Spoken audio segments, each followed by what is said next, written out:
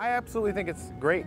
Being able to blend our local national friends together with the American forces and have them interact over food, entertainment, beverages, and fun, that's the best time for someone to foster a relationship.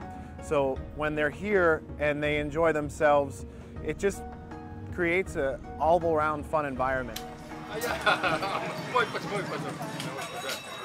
We've got Kiddieland, which is great for families, and even some Marines like to jump on the trampolines and the spinny go-rounds. So that's good. We've got a lot of different cultural food here as well.